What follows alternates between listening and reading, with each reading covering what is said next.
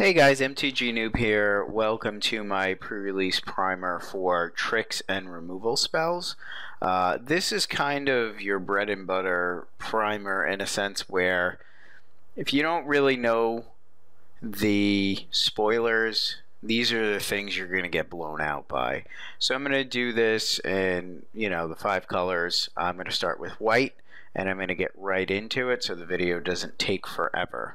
Raise the Alarm is a 2 casting cost. Put 2 1/1 white soldier creature tokens into play. This is really good because you might think you have a clear path and then you end up with these 2 little weenie blockers, or they could gang up and take something out.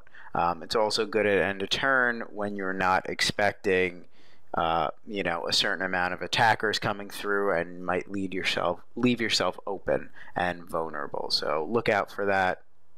Raise the Alarm. Next is Devouring Light. I really like this. Exile target attacking or blocking creature.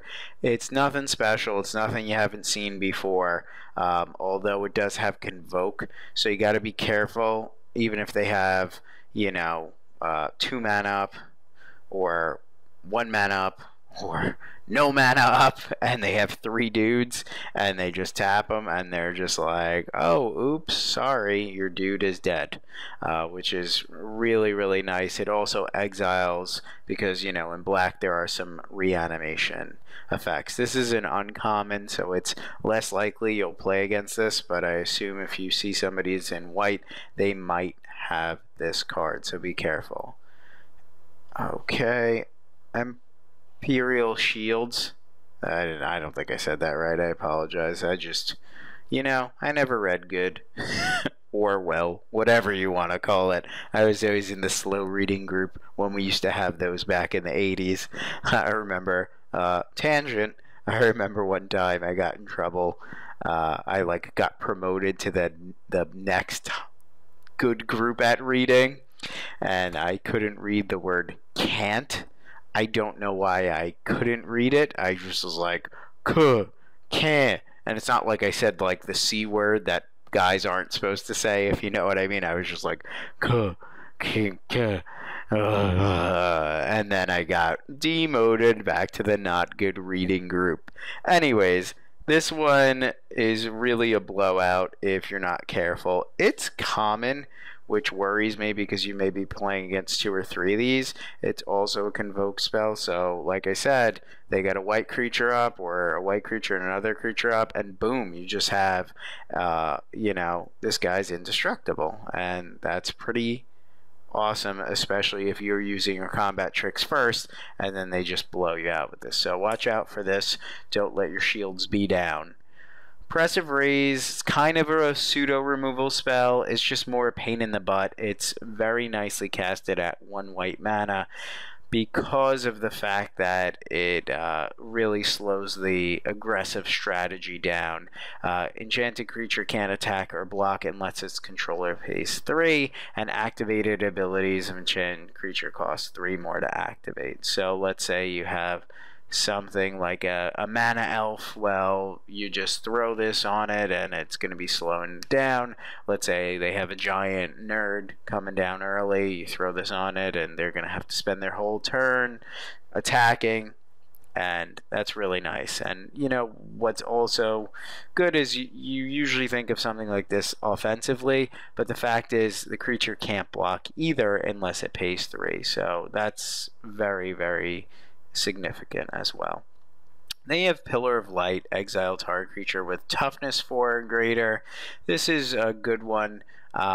It's more situational, but I think you definitely play this, especially in sealed, where you are in a slower format, you want to get to your big fatties, and this one does a great job of taking a giant out of the way. I mean, just look at a Serra Angel is gone, or a Sengir Vampire is gone. A lot of things have 5 toughness. Some of the walls start with 4 or 5 toughness, and they grow over time. Or if something, an aura, like +2/+2 aura is thrown on it, then you know, this can take care of it. So make sure you look out for this. And it's nicely casted at 3 mana. Okay, Divine Verdict, it's a staple. It's been around for a while. Destroy target attacking, blocking creature. No questions asked. You'll definitely be playing against this. If you see a white mana up with 3 other mana, just be careful. You know, it's target, so if you have a way to prevent that, but most of the time you really can't, it's good because they can't choose. You know, it's not like you swing with 3 guys and it's just destroy an attacking creature. It's pretty much a creature you have is going to die. Sorry. Okay, now these last 2 are, I just threw them in here just in case. Creatures you control get +2/+1 until end of turn. White creatures you control also gain first strike until end of turn. So Sanctified Charge is pretty good. It's like a mini overrun.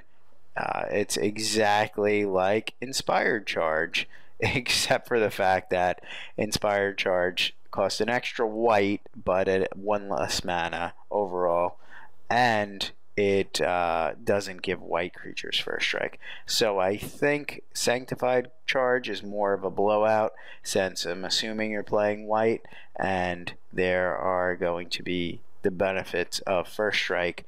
But either of these, especially in a weenie strategy, will kind of close the game out for you. Okay, now I'm going to go into our red spells. Okay, let's get to red. Crowd's Favor is a common that just is like, I'm going to punch you in the face and you're not expecting it because I have Convoke. If you can't tell, there's a recurring theme with the Convoke removal spells. In this case, a pump that also gives 1/0 and first strike. I think this will blow a few people out if they're not really expecting it. It's more or less a cheap trick that will be played in an aggressive red deck. I don't think it's a very good trick. We've seen tricks like this before. It's kind of in the 20 to 23rd card. Like if you're really low on playables, I'm not a big fan. But hey, it could blow somebody out. Heat Ray is something I've played in the past. I like it. You spend 1 red and X and you get to smoke a giant creature, most likely. It also stops the burning early. Man, mad puns about fire. The one thing it doesn't do is deal damage to a player, which is a little bit disappointing. I'm sure people would rather have Fireball or some Fireball-esque type effect, but it's still a good one, especially during combat. It blows things out if they try to go for a pump or a kill, and you just remove something with it. Lightning Strike is, you know, just pretty much Lightning Bolt's ugly cousin. But it is what it is in today's society. We have to pay an extra mana, but 3 damage to target creature or player is pretty excellent. For 2 mana, you can't go wrong. It's pretty much the go-to removal spell in red, I would say. It's well costed, it gets the job done, and anything with reach, 3 damage to a player's face is really nice when you're trying to close out the game. Then we have the new one, Stoke in Flames, which is not the name of the card. It is Stoke the Flames. 2 red and 2. Convoke also on this one. This is just 4 damage to target creature or player. This one is uncommon, whereas if you look at Lightning Strike, it's probably staying at common. So this will be a little bit harder to get. However, it is very sweet. It kills your problematic things. It reminds me a little bit of Chandra's Outrage, which was better, but this does have Convoke, so you can do this at end of their turn to remove a creature and then still have all your guys untapped for your attack phase. This is probably the best red removal spell outside of Lightning Strike. Then you have Seismic Strike, lots of strikes, all the strikes. This just deals damage equal to the number of mountains you control to target creature. It's a solid removal spell. It usually gets the job done, but anything situational sometimes doesn't allow you to get as much value as you would like. Like you may have to trade a creature if something has a huge rear end. you're not going to kill it with this, assuming you're playing mono red, and it gets a lot worse in 2-color decks, and it's virtually unplayable in 3-color decks. Then you have Blast Fire Bolt, which is not something I really like. It does kind of have a bonus, but with not too much equipment in the set, the bonus really isn't that great. You may catch somebody with it. It deals 5 damage to target creature, and that's pretty nice, but if I'm spending 6 mana, I want to make sure I'm killing something regardless if it destroys all the equipment attached or not. But a lot of the things in this set do have 5 or less toughness, so this should get the job done. But don't go saying, oh, I opened 10 Blast Fire Bolts, I'm playing them all in my deck, because you will definitely regret that. Okay, and then I believe finally Cone of Flames comes back. It's 5 mana, and it basically goes 1 damage, 2 damage, 3 damage, or 1 strike, 2 strike, 3 strikes, you're out. And it's really a great removal spell because of the fact that you could kill little things, and then you could kill slightly larger things, and then you usually could kill something for 3 damage most of the time. It is sorcery speed, so you can never really use it during combat. You know, you can attack into stuff and then finish stuff off. But the thing is, you can't say, oh, I want to deal 6 damage to a player. It has to be 3 different targets. Okay, now let's move on to blue. So here we have Void Snare. Return target non-land permanent to its owner's hand. It is a sorcery, so it's not going to be such a big blowout, but it does make in auras fall off. It does return planeswalkers or really problematic creatures to players' hands, and it's cheap, so you just got to be careful about it, but you're not going to get blown out at instant speed. Okay. Hydro Surge kind of sucks. I just put it in here. If you get blown out by Hydro Surge, you're probably winning anyway. It's just not a very good trick. It does nothing to the toughness.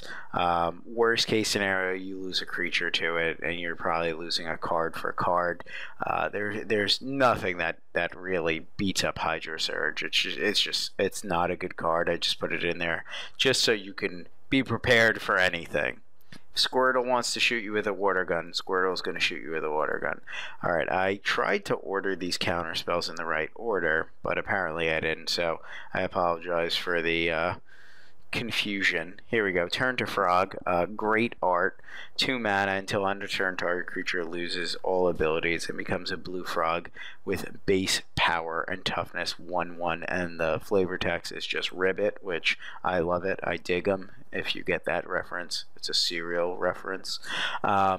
This is a great trick. Your best dude becomes a 1/1, and you know, most of the time you'll be able to kill a 1/1 in combat, blocking, attacking into it. You might be able to ping it out with something, you know, just there's a lot of ways. This is pretty much as close to a hard removal spell in blue that you will see. Okay, Quickling is actually a creature, but it has flash, and I think it's going to be used a lot of times to block, but it's also going to be used to save a creature of their own, because when it comes into play, sacrifice it unless you return another creature you control to the owner's hand. It's also going to be used in conjunction with anything that has a come into play ability. So be careful for this. This is an uncommon, but it's a nice little 2/2 flyer that is great in combat. It could come in and it could block. It could come in and it could bounce something. It could come in and it could play some tricks with things that come into play, have come into play effects. Okay, then you have Peel from Reality. Return target creature you control and target creature you don't control to their owner's hands. Just a decent bounce spell. This is as good as you're going to get at this stage in this core set. It's nice because it saves a creature, let's say from combat, and it can potentially be a blowout if, you know, you swing for lethal on the way back. I don't really like this spell. I think it's decent though, and it's good enough. It's a good tool that blue has to use. This is a rare polymorphous jest. Until end of turn, each creature target player controls loses all ability and becomes a blue frog with base power and toughness 1/1. Lots of ribbits. This is going to be a blowout in combat. Luckily for you, it's a rare, so you're probably not going to have to play against this too much. But this is as close to a Wrath of God effect that blue is going to get. Like I said, turning everything into a 1/1 is just nasty, especially in conjunction with some of the black cards that give. I think there's a black card that gives everything -1/-1, and then there's another one that I think it's -2/-2. I could be wrong. When I get to black, I'll double check. But this is gonna hurt some people's feelings. Unless you like frogs, then go you. Okay, you have some counter spells now. You have negate. Sorry for the crappy picture. Counter target non-creature spell. Usually you don't play against this in the main deck, but if you are running something really powerful, like a planeswalker or one of the avatars, or just a bomb that people can't deal with. I'm sorry, you can't counter the avatars, but I mean something on that level, you're going to have to be cautious because people will bring this in against you. Then we have Into the Void. Return up to 2 target creatures to their owner's hands. It's sorcery, so it's not as amazing as it would be if it was an instant. Oh my god, imagine this as instant speed. But this is great because, you know, blue tends to play a very slow game, and if you go 2-drop, 3-drop, and then they go, okay, bounce your 2-drop, bounce your 3-drop, most likely you're not going to be able to reestablish that tempo as quick as you would like. Okay, Aether Spouts I've already covered in the cards I like, but this is really nice because, you know, they swing into you and then you bounce their creatures to either the top or the bottom of their library they choose, but it really screws with their draw. It screws if they go for an alpha attack, they go all in and they're swinging for the fences, and then you're just like, you just have no team left and you're not even going to get to replay anything this turn because it's not bounced back to their hand, which is really exceptional. This is also a rare, so you probably have to play against it a little bit, but not as much as usual. Okay, Chrono Stutter, put target creature into its owner's library second from the top. You know, at 6 mana, it's not amazing. It's okay. I don't anticipate you playing more than one of these in a deck. It doesn't really remove the threat, which kind of sucks, so it doesn't make it like amazing for me, especially since it's 6 mana. It does slow the tempo down a little bit, but what are you going to do? Okay, Dissipate, just a hard counter. It removes it, which is nice that blue has Dissipate back in standard for some more time. I always like Dissipate. It's just a good counter spell. And as you know, blue just fights with counter spells. Okay, I think I've covered everything except for these 2 gems. Cancel is pretty much the same thing, although the spell goes to the graveyard. Usually you're not playing against counter spells at pre-releases, so keep that in mind. You're like, oh my gosh, I have to worry, but there's a few solid counter spells, and since it's a slower format, counter spells do get played more. Okay, Statute of Denial. Counter target spell. If you control a blue creature, draw a card, then discard a card. So it's kind of like a little bit of card advantage. If you have an extra land, you chuck it. It doesn't really do as much, but another counter spell isn't the worst thing in the world. Okay, let's head over to the green cards. Here we have Gather Courage, just your basic 2/2 for 1 green mana. Also, you can tap a green creature to play it for free. It's a really nice trick. It is uncommon, so you got to be a little bit cautious, but not too cautious. But if they have a green creature and it's untapped, you never know if this thing's coming out of the woodworks. Better on offense than defense, but really good either way. Then you have Hunt the Weak, which you've seen in M14. Put a 1/1 counter on target creature you control, then that creature fights target creature you don't control. It's a sorcery speed, but it's green removal. Everybody knows that green creatures, just like the Irishmen, like to fight like Seamus. um, Anyways, it's usually a solid removal spell. Worst case scenario, you're paying 4 mana to put a 1/1 creature on your guy, but overall, it's a pretty solid spell. Overwhelm, I just threw this in here because I miss Overrun. I thought they thought maybe saying Overrun and Overwhelm are exactly the same. The only benefit that this has over Overrun is that it is 1 less green, although 2 more colorless mana, and it has Convoke. So you technically can give all your guys +3/+3 for free, but then you won't be attacking with anything. So maybe you have a crappy guy that you don't want to use and you use it for Convoke, but even crappy guys, 1/1 Elvish Mystics get into the fray when they become 4/4s. I still think this is a one of in a green deck. It does win games. The lack of trample makes it a little, I shouldn't say a little, a lot less awesome, but it's still a game winner. This is, I don't want to say it's a bomb like Overrun was, but it wins games. So thought I'd mention it. I would say watch out, but there's really nothing to watch out because it's happening and you will feel overwhelmed. Ranger's Guile, nothing really new here. The 1/1 is nice, but the hexproof is where it's at. Being able to protect your creatures is essential in any format, and being able to give them a nice little +1/+1 in combat definitely helps as well. But we both know it is the hexproof that is why this trick still gets played. Plummet takes out a flyer. It seems to be that blue and white have a lot of flyers. Black has some flyers. I still don't think green has any flyers unless they flip the script on us. I think red has some dragons as usual. So this is a main deckable card in this format, I feel, as one of, but it may be relegated or delegated to the sideboard for now, and I think that it stays there unless you're playing against a flying bomb or a lot of flyers and you just need a quick answer. Titanic Growth is one of my favorite. I don't know, I just love the art on this. It's like the dude's like, oh yeah, I'm safe with my little spear thing here, and then it's like, oh crap, it's a giant dog, wolf, cat thing with fangs that's going to eat me. And then he just looks back at his giant little spear thing and he's like, F this, I'm out. +4/+4 until end of turn is really, really nice. It kills almost anything.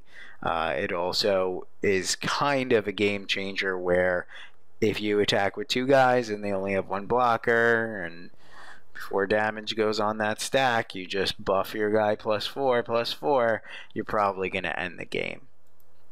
Gather Courage, once again, that means we're moving on to black. Black, my favorite color.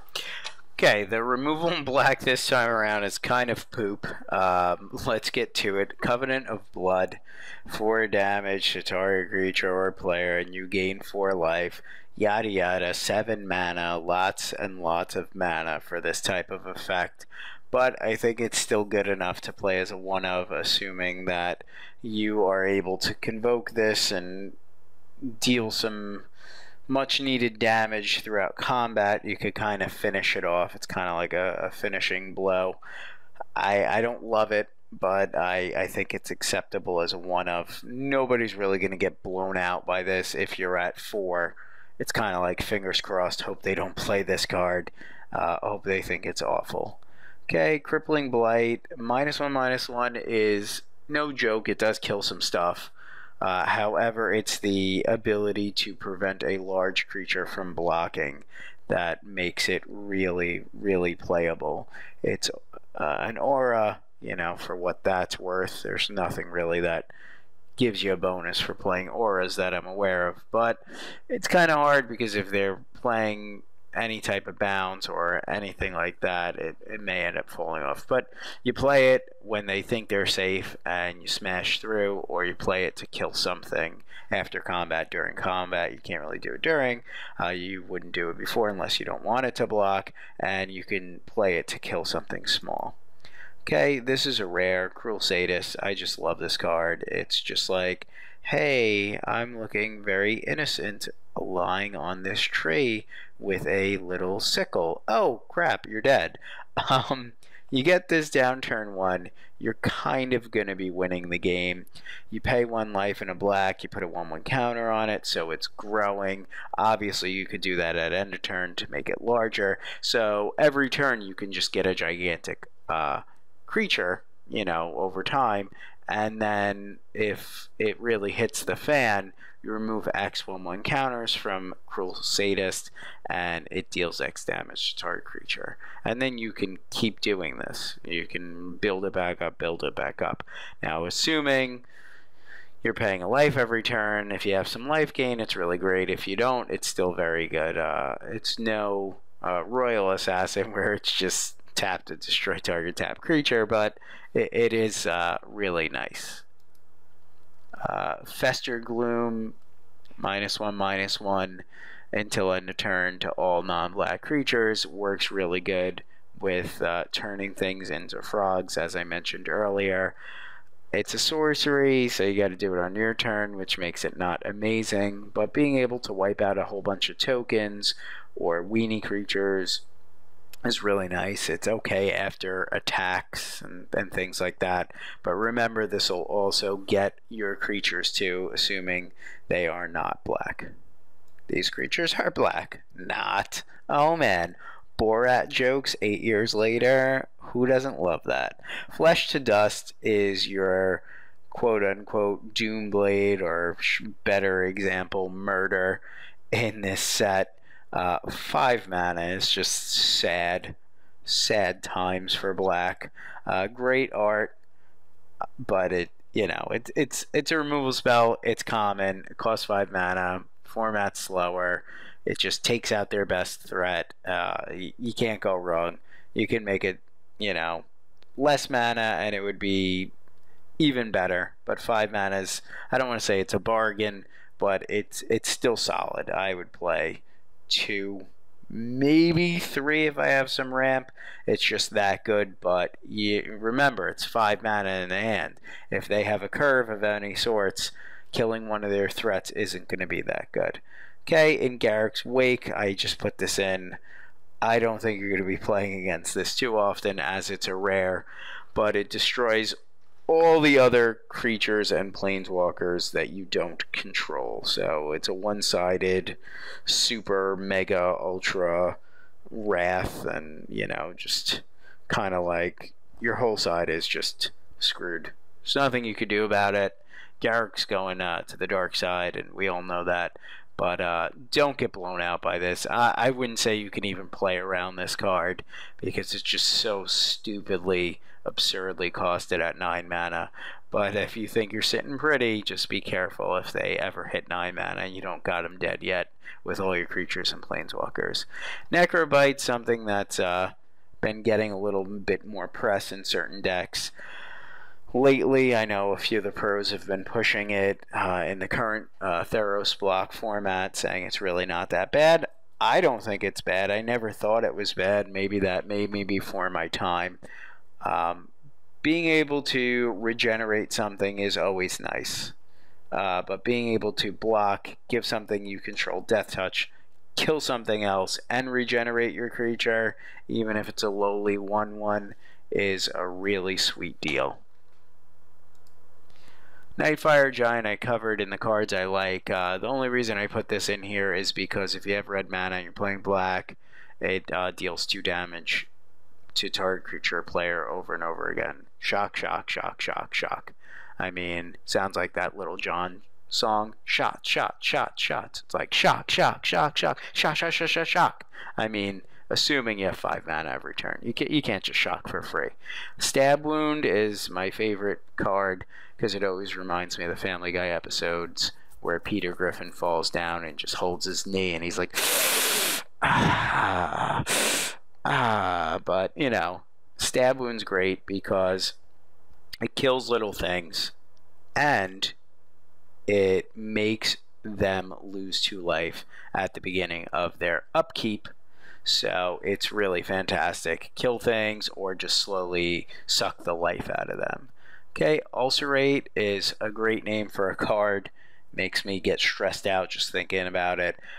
It's sweet at 1 black mana. It kills things. It's great during combat. The only thing you do have to be worried about is you are losing 3 life. So it's really not that amazing against hyper aggressive decks where you may kill like a Foundry Street Denizen that would have dealt you 3 damage over the course of 2 or 3 turns.